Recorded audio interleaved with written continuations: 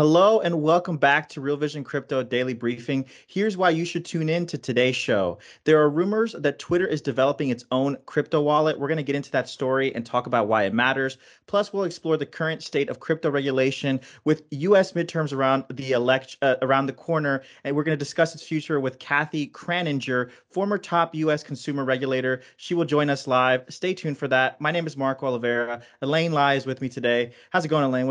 How are you doing today? Marco, there is so much going on in the world right now, but not so much with the market prices. I'm getting used to the pain there, but just ongoing activity and people building and big players are reacting to stuff. Noise on crypto Twitter is so loud, but definitely is being heard. Yeah, definitely some big players reacting to stuff. We have some stories about that today. But first, we have a word from Raul. Things are tough out there. So, to stay true to our mission to help investors, we have just reduced the price of a subscription to Real Vision Essential to $99 a year. And the subscription to the Plus tier is just $400 a year until the end of October. There's also a juicy discount on our Pro Crypto tier. Scan the QR code at the bottom or head over to realvision.com/crash pricing to learn more. So with that said, let's jump into the latest price action. Bitcoin is up slightly. It's trading above 19,500. It hasn't gone above 20K for a few weeks now. So it will be interesting to see what happens when it breaks out of this current price range. That said, we're seeing the trade volume growing compared to other cryptocurrencies. According to Keiko data reported by CoinDesk, Bitcoin's trade volume market share has hit the highest levels since 2020. Also, according to the report, the trend began in April when Terra and Luna imploded, and this suggests a bearish outlook for the rest of the crypto market. Anyway, that's Bitcoin. What about you, Elaine? How's Ethereum doing? Marco, straight into the green today. We're zooming into the 1400s. It's actually making a solid move on that front. So ETH is nearly up by 4% on a 24-hour basis. It's closing in on the 1400, as I said, the highest we've seen since September. Highest we've seen since September. That's good to hear. Well, let's take a look at our top news story for today. So here's a story that's got crypto Twitter buzzing. According to a well-placed source, Twitter is working on its own crypto wallet. Tell me, Elaine, what do we know so far about it? Not much at this point, if I'm honest. Look, the information comes from a Twitter account, and it's from the Twitter account Jane Manchun Wong. She is a front end engineer, and she says she doesn't work for Twitter. But what it is she's got a good track record of breaking tech stories and revealing new developments at places like Twitter, Meta, and Airbnb. Here's what she tweeted. Twitter is working on a wallet prototype that supports crypto deposit and withdrawal. Twitter has not commented on that story. It obviously comes against the backdrop of Mr. Elon Musk potentially buying Twitter. He has until this Friday to finalize the transaction. Twitter itself has been dipping its toes into crypto, though. We know that the company has introduced NFT profile pictures. That's the profile pictures you see in the shape of a hexagon. But creating a wallet is a whole new level. Meta, the parent company of Facebook, failed. We'll see if Twitter can be more successful. Well, speaking of Twitter, Twitter is obviously super important to you, Elaine. I see you on there all the time tweeting like amazing tweets. What do you make of this personally? Marco, guilty as charged. Our very own team says I'm on Twitter more often than them, and they have more than 300,000 followers. Look, if you can incentivize the person who is giving you the great thread, right, or an excellent write up, they should be directly awarded for it, just like when publishers have to publish an article, okay? This is a tweet that I regularly tweet out. Web 1, read. Web 2, read and write. Web 3, read, write, and own. I think ownership of content is going to be so important for the next phase of the internet. And this could be the next big thing for Twitter if they get it right. And Reddit as another social platform. Look at them launching their own NFT collections. Why is that important? Well, that's because they managed to get a lot more people downloading a digital wallet. Now, we know Jack Dorsey loves blockchain technology, right? Twitter has also been hiring a DeFi team since last year that we've been heavily trying to pitch for. But we also know that he's working on a new social app, Blue Sky Social. There are apparently 30,000 signups already just to check out the beta mode, and it's meant to be a new decentralized social network. So a Twitter wallet being worked on is no surprise here. Yeah, some big things going on at Twitter for sure. Well, as we speak about big tech, Apple has codified its rules for NFTs for the first time. It's fair to say that this has people talking. Elaine, what do you make of this? Can you break it down for us? Yeah, Marco, let me start by reading the relevant part of the developer guideline from Apple. And this is a lot of screen grabs that we're seeing on people's Twitter timeline at the moment. And it says apps may use in app purchase to sell and sell services relating to non fungible tokens, NFTs, such as minting, listing, and transferring. So far, so good, right, Marco? But here's the bit that follows is more important. Apps may allow users to view their own NFTs, provided that NFT ownership does not unlock features or functionality within the app. The guideline also bans any methods to send users to third party websites in order to circumvent Apple's in app purchase system. Now, why does this matter? Because Apple takes 30% from in app sales. So we effectively have a ban on NFT trading inside Apple apps. That's because Coindesk reports creators and marketplaces prefer to remove that ability rather than pay so much to Apple. Very anti Web3 vibes here.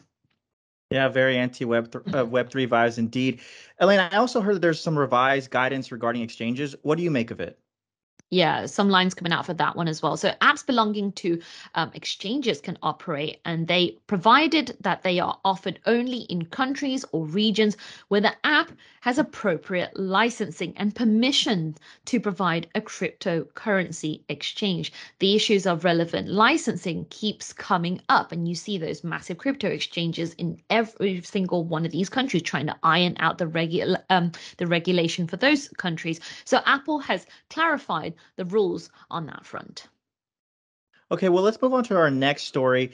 Britain has a new prime minister, and I know what you may be thinking. You're like, what? Didn't we just get a new prime minister a few weeks ago? And you are correct. This is the third prime minister in the UK, and it's only been a couple of months. We're not going to get into that story. Instead, we're going to talk about why you should care, especially if you don't live in the UK. And fortunately, we have a resident Brit on the crypto team. It's none other than Miss Paper Handed Princess herself, Elaine. Fill us in. Why should we care about this?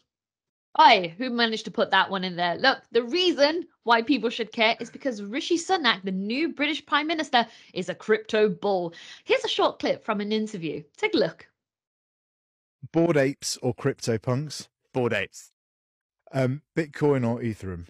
Oh, I do basket of cryptocurrency. That's safe answer. Yeah.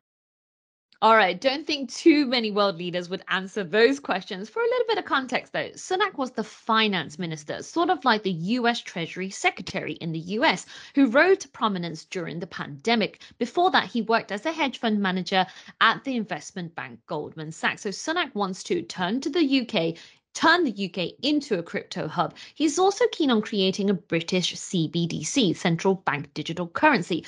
All of that will likely not be a priority for Sunak in the near term, and given the difficult economic situation in the UK. But if he sticks around for longer than his predecessor, fingers crossed at that one, we could soon see the UK make some waves in the crypto space, a much more friendly environment towards crypto as a whole. Yeah, fingers crossed that he sticks around. Well, for the last piece of news for the day, this one's a pretty wild story coming from Coindesk. The U.S. Department of Justice has revealed that two Chinese intelligence officers have been charged with obstruction of justice for allegedly trying to bribe a U.S. government official with $61,000 in Bitcoin. They're accused of trying to collect information about a prosecution of an unnamed company, which appears to be Huawei Technologies, a Shenzhen-based multinational tech company. Apparently, one of the defendants referred to Bitcoin as a quote unquote safe method of paying a law enforcement official, and they even suggested going to a gambling house in Las Vegas to convert the Bitcoin to cash.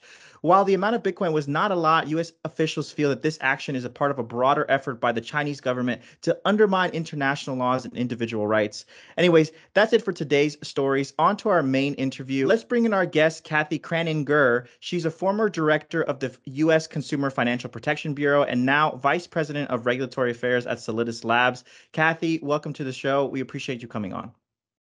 Thank you so much for having me. It's great to be with you and your audience.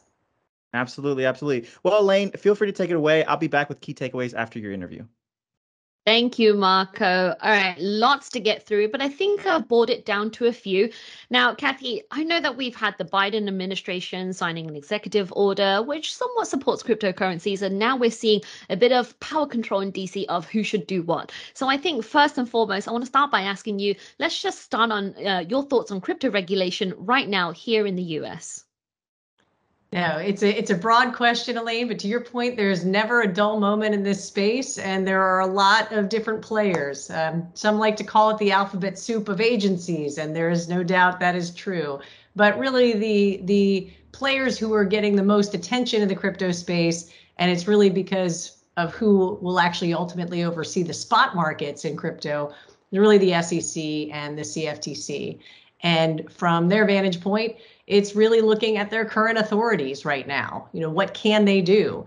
And you see a focus on enforcement. So Chair Benham at the CFTC is highlighting their fiscal year enforcement stats and talking about quite a bit of crypto enforcement activity. And at the SEC, Chairman Gensler is highlighting similar things. Frankly, he believes that he has the authority he needs and that entities should register with the SEC, whether as exchanges through what is, again, the typical regulatory structure there, or as broker dealers. And so that activity is his push. And then, of course, you have the crypto industry saying, wait a minute, some of those rules really just don't make sense for what we're doing here. And even if we wanted to comply, and while we don't think we're actually listing or issuing securities, there are complications and issues there. I was speaking a little bit earlier with several U.S. regulators and yesterday at an event about what it would take to actually put a security, take a security or a tokenized security and put it on the blockchain. And you cannot really do that under current rules. You have to use an existing exchange. You have to use all the existing intermediaries, which just add cost and inefficiency to all of the ability of the blockchain to settle and clear right in the speed of light. That whole speed of movement there is one of the benefits of this system, and it takes a lot of cost out, but you've got a lot of cost in the current system. So then you go to Congress, and I know we want to talk about what can alter the current trajectory of these agencies looking at their current authority, and that's Congress acting. So a lot of exciting things around elections upcoming and who might be in the seats and what the what their priorities look like for next year. Yeah, well, that brings me to my very next question. I feel like everyone just needs to hold hands, like all in a straight line, and just keep moving forward inch by inch.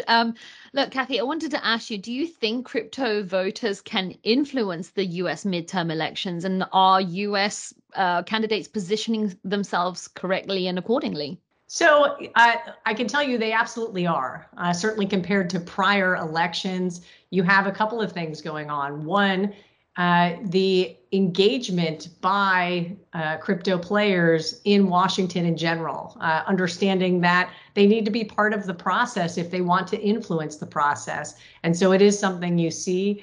It is amazing to me the number of even those in Web3 and DeFi who are talking about regulation and talking about what it should look like and understanding better what the barriers are to them launching their project or their business. And so that engagement is extensive. You see it in the Discord channels and otherwise. There's a lot of conversation about what it should look like.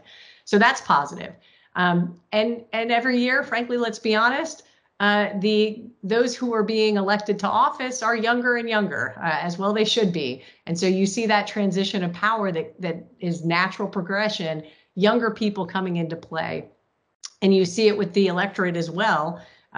Recent poll that was done of voters, you have really 17% of the voters in the US actually own crypto, and 44% own it or are considering it or actually looking at it. And the bulk of those are, younger people, as well as a third of them being people of color. So you have to pay attention to these growing dynamics that are not falling along traditional party lines.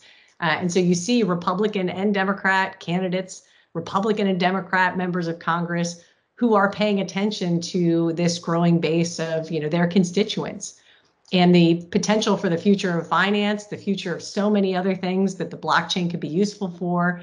They're starting to grapple with it. And again, younger people understanding what that looks like. I can't say it's been pivotal to any particular race. I think there are a few maybe known skeptics who there was a hope that they might be overthrown in a primary or two, and that did not happen.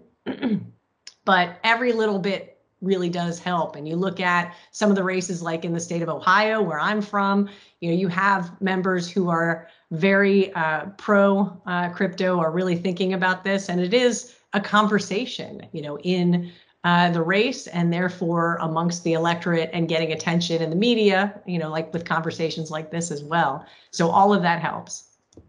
Yeah, it's fascinating just to watch like a whole new generation just really, again, taking people who are interested and need to push what they stand for along. It's really nice to actually see people come out. And I know many young founders in the space are actually spending whatever they have to do in their 40 to 50 endless hours in DeFi and crypto, but also taking, a good, healthy few hours into the day, really ironing out these regulation policies that exist in our framework right now. Okay, so I think, Kathy, I want to ask you, what is the one single most pressing regulation policy right now in the US to really drive institutional backing and for mass adoption? No, I think it's one of those things that is, frankly, pretty challenging to grapple with. It's how should Congress tackle this entire arena? And from my vantage point, it's whatever piece of it they will actually take and move, because Right. getting those mechanics to actually move, getting to consensus around one topic is key. And so while I don't think it's the most pivotal piece of regulation that needs to get done, or the most pivotal law that needs to change, I do think the stablecoin legislation, while I don't think it's going to happen this year, that is a really, by most accounts, kind of the first leading thing that everyone should and could settle on, that would make a big difference for the infrastructure of the ecosystem. And then you go from there. So I think institutions are really just looking for clarity around how can they get engaged with this space? What does it mean? And so from that standpoint, too, things like accounting rules and tax rules matter. So you see things happening in the IRS and in the international standards around accounting. But I think Congress acting in an area of crypto policy is really what everyone is looking for and waiting for. That's going to start turning the tide. That's going to say, hey, we can actually address these issues on a bipartisan basis. We can come forward with things that are going to just provide greater clarity. And so it's the first step, in my opinion, that's the most important one. And stablecoins seem to be really where, at least generally, people are concerned about the risks that are there. They play, again, a key role in the infrastructure and how we get to interoperability amongst different projects in DeFi, how we think about bridges, how we think about really being able to exchange value.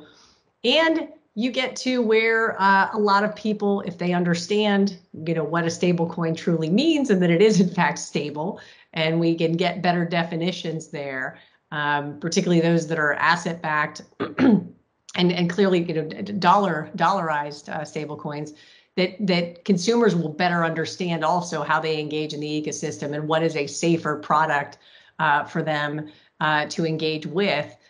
That's what I think will help. And now it's definitely fraught. There are some real issues around the stablecoin bill, which is why it hasn't moved forward.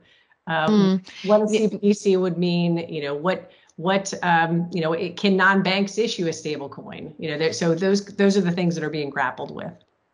Yeah, no, it really reminds me just, when it comes to pushing policy over the finishing line in the world's biggest democracy, even each state sort of functions like its own country. It's such a piece of hard work, but it's interesting to listen to you. Like, if you see a little piece of policy that you see on the amber light, hopefully the industry leaders, the policymakers can really just keep a hold of that one in the amber light and push it through.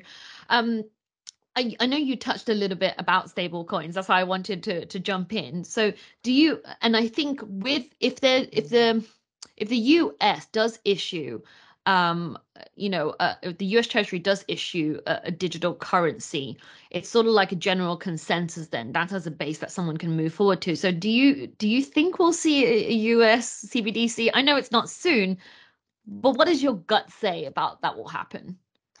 I personally do think it will happen, but I think there is so much around what does that look like? And I think the stablecoin legislation is definitely tied to that, because it's fundamentally what's the role of the private sector and what's the role of the government, specifically the Fed. Our system is generally where the Fed is involved is wholesale. You don't have a bank account personally as a consumer, with the Federal Reserve. So it's really about the system of how banks interchange and how they interact with each other, which pushes that to a different place. The CBDCs in a lot of other countries are in fact retail. You look at the sand dollar in the Bahamas, you look at the conversation even that's happening in the EU. There is some idea here that those are going to be, in people's personal wallets, so to speak. That is a discussion and debate that is really challenging in the US. I think there is a lot of concern really, again, about privacy there and what the government's insight then into every transaction that you engage in your life. That's something that historically has been a huge concern for Americans. And so, that's I think where some of the rub comes. I think there are some fantastic pilots happening around how we can do this, what should be done. And so I think, that's a continuing conversation. It's going to take time, but I do think it will happen. Part of it then you get to is the national security dimension of this. The U.S. needs to remain prominent in this marketplace. This needs to be the place that people want to launch projects. This needs to be the place where we embed the values of our society into our currency. And so I would say to everybody in this space who I know is paying attention to this debate, that's fantastic and truly important. I agree completely with my friend Chris Giancarlo about this. This is our money. This is our country, and we need to engage in this process and frame exactly what it should look like. Yeah, let me ask you this then, Kathy. You do see American citizens, setting up their companies in the Bahamas, taking off American soil. So what are the ramifications if, we can't get the balance between regulation and entrepreneurial, just, tangoing together? What does that mean for the US in sort of the regulation space of being a leader in that front? No, it is a concern. And that is why I applauded, the president's executive order, too, because at least what it laid out was very clearly what the goals of the country need to be around this topic. And, I don't like thinking about balances because I like to think we can have it all in these kind of policy trade-offs. But there are trade-offs here. And so it's something that we need to understand and be thoughtful about building. And loss of U.S. predominance in tech is a huge problem. You think about how the internet grew and was established. It was very much with those freedoms embedded. And we have continued challenges, I know, as how we think about how technology should be regulated as well. But we don't want to go down a state-controlled route because, again, look at what's going on in China, too. There are some real threats and concerns if the U.S. doesn't maintain its role and really embed democratic values into these things. Kathy, I want to move on to consumer protection next, which I know is definitely your field. So how do you think we're doing with consumer protection within the US? Is it too much, too little, or just enough? What's the current state of crypto right now with consumer protection? No, I think the industry needs to do more from my perspective, and it's a continued education effort. So that's one thing. There is a role for the industry. It is not just a free-for-all that we rely on the government to do this. We've got to call out fraud. We've got to point out bad, again, those that are seeking to defraud consumers. And you saw some people did. I mean, there definitely were those conversations out there before the Terra Luna collapse. Where people were saying, look, understand the way this operates. We need better disclosures. So that's on the industry. It's also on the enforcement agencies and the regulators, because they've been hesitant, I think, to step in on some of those things earlier. And we're going to see that continue and push. on their front. So I think that's important. That includes at the state level. You certainly talked, Elaine, about the fact that we do have state regulators, but we got state attorneys general. Fraud is illegal, and they should go after it and definitely continue to help inform consumers about where we need to go. I think the last thing, though, is so many of our disclosures are antiquated. That's true in traditional finance. That's true in crypto. If you're just, again, following the letter of the law, how do we better assess those consumers who are, more sophisticated, less sophisticated, and really give them the information they need to make the best decisions for themselves? That's a fundamental of consumer protection. That helps you prevent being, the victim of fraud. Because even if the enforcement agency comes in after the fact, it's going to be years before you see any of your money come back to you. So what you want to do is prevent it. Hopefully, enforcement also takes some of those really low-level fraudsters out of that market. But they're going to continue to be with us, and so prevention is really the best thing to do. Okay. Thank you, Kathy. These are such incredible insights with every different branch of the government's talking about that. So I did a bit of research. I remember picking up from a podcast that you said enforcement was one of your greatest assets. What do you mean by that? Yeah, it really is that ability to come in and after the fact and lay out bad behavior and call it out and try to keep markets clean and transparent. So it is an essential tool. It's not the only tool. And that's why I also have to talk about prevention and some of the things around education, because I think there's a balance there. It definitely is important to police those markets and to call out bad behavior and to prosecute it. But at the same time, as I said, the front end of this is important too. And that's really trying to help consumers stay out of that fraudster's net to begin with.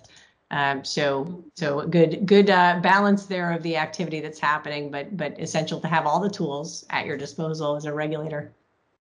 No, that's great. Kathy, I remember speaking to one of your colleagues before, and he said there's one thing that stuck in my head actually, where he says complexity is risk itself. So we really need to spearhead the education front. I'm going to bring Marco back in. Marco, did you enjoy a bit of that conversation that just happened?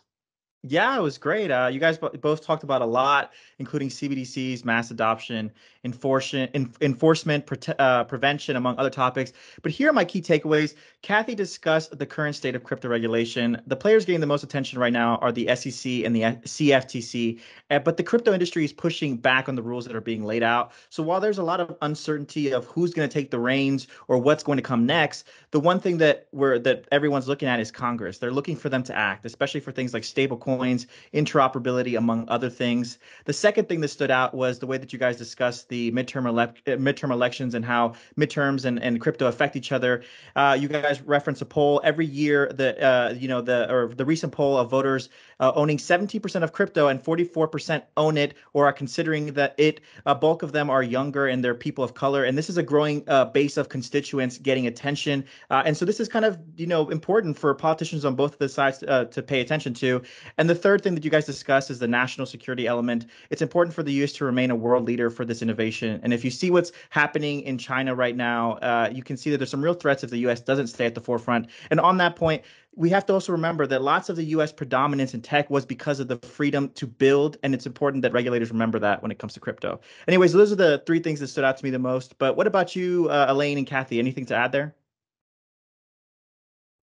Marco, I think you kill it with the takeaways. I think on my front, it's no secret that people are frustrated from the entrepreneurial side or people working within government. But the thing is, crypto regulation has to come to us quick. It's very noisy, but we have to get it right in order to prevent really bad stuff from happening later on down further in the line in the future. And it was just wonderful to have Kathy on the show too, where she's been in the unique position of being on both sides. So that was really interesting to hear from Kathy. Sorry, Kathy, what did you want to say?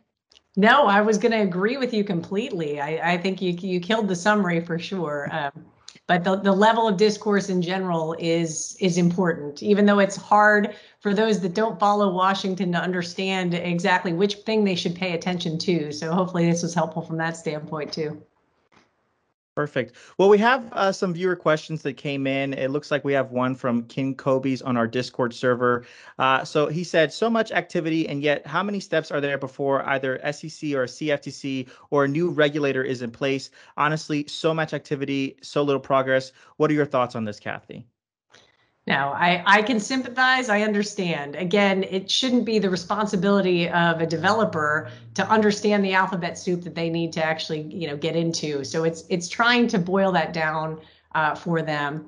I would love to see a safe harbor established. I've been on the record around this so that that developer really can focus on the project, understand just again basic risks and considerations, basic disclosures, and move forward.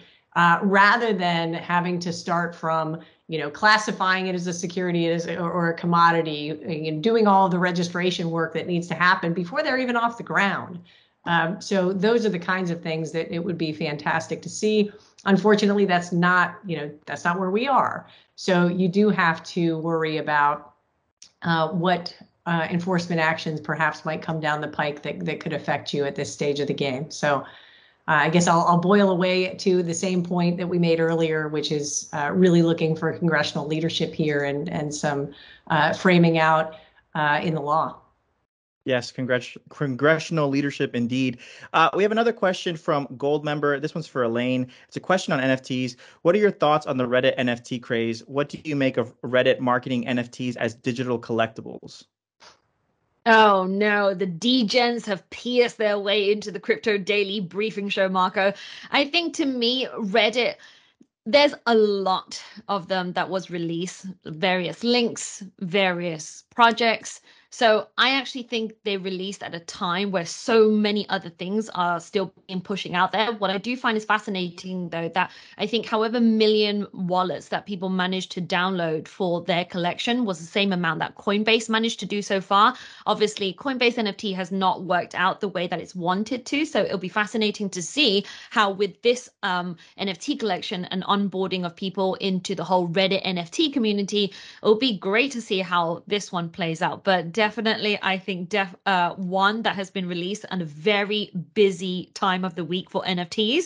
So I myself need to go back and have a look at is it the spooky season one that I need to get, or there's a Polygon bit that I need to work out. So I definitely need to step away from this show and get back on my degen moves.